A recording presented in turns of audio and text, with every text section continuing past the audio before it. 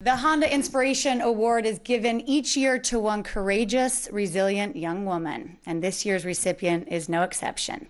Imani McGee-Stafford of the University of Texas came back from a leg injury to lead the Longhorns in blocks and field goal percentage en route to earning all Big 12 honors.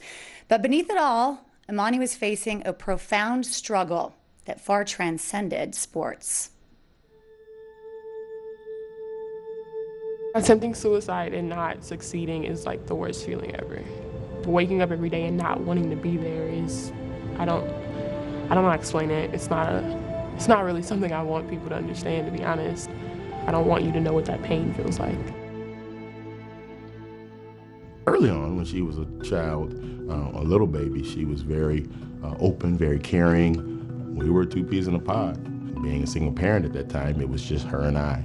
After I lost custody, from 3 to 13, we really didn't even hardly see each other. Though her mother wasn't around, Imani grew up active and happy. But as she settled into life with her father's second wife and her children, the once talkative Imani grew quiet. It was really subtle. It was, if you weren't really completely tuned in, you'd miss it. It just felt like I couldn't communicate with people how I really felt. And so I was just like, well, no reason to be here. By the age of 17, Imani had tried to take her life on 3 separate occasions.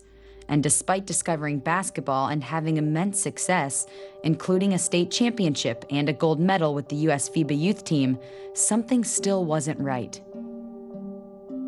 I had like all these accomplishments and it just felt like I still wasn't happy. I didn't know what was wrong, I just knew something was wrong. And I kind of felt like people got sick of hearing that you weren't happy.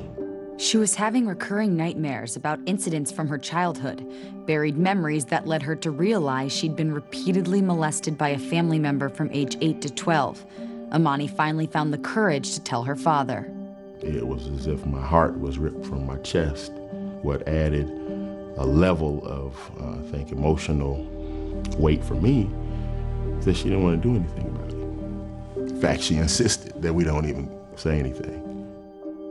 I'm her daddy, and I was supposed to protect her. I didn't know what was wrong. Like, I didn't know what sex was, you just don't know those things as a kid. I think I always knew it was a serious problem. I guess I just didn't know how to deal with it. Hoping a scene change would turn things around, Imani accepted a scholarship to play basketball at the University of Texas. But a few months in, she still remained isolated. Unsure of how things would get better, she discovered an unexpected outlet. And finally, the girl who had lost her voice found a way to speak louder than she ever imagined. Learning what love truly feels like will be a difficult process.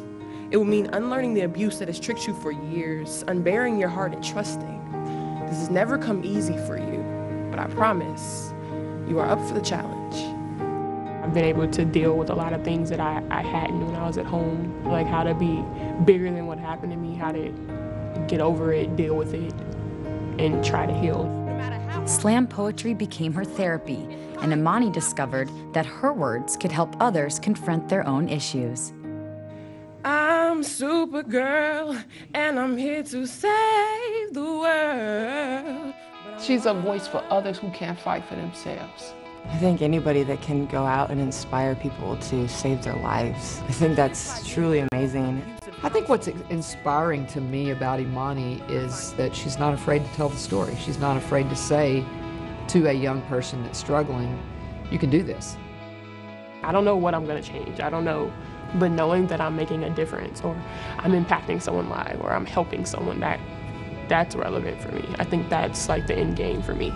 En route to becoming a better person, you may have to let go of the person that everyone thought you were. And that's okay. It's okay to make choices. It's okay to save yourself. Ladies and gentlemen, the 2015 Honda Inspiration Award winner, Imani McGee-Stafford.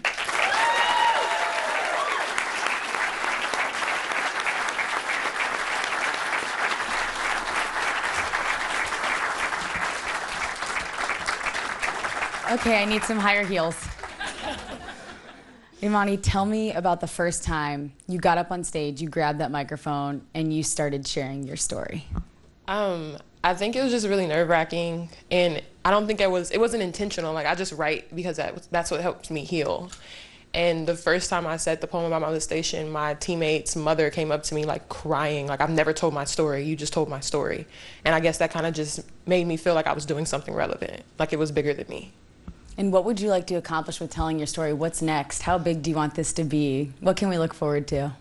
This wasn't supposed to be this big, so I'm just excited to know that I'm helping somebody. That I just hope that there's a girl out there like me and that can look up to me and say, like, if she can do it, I can. Absolutely. I think we all believe that now just from seeing your short piece. I'm sure people that hear your story feel the same way. Your mother and your father are here in the audience today. What does that mean to you to see them both supporting you? It's great. I think when you have a story of abuse, people think that your parents are horrible people and that they didn't do good or something. And my parents are great people. I love them to death. And, you know, like, it was just bad circumstances. It wasn't anything that they failed at. It just, sometimes life sucks. Well, thank you for sharing your story.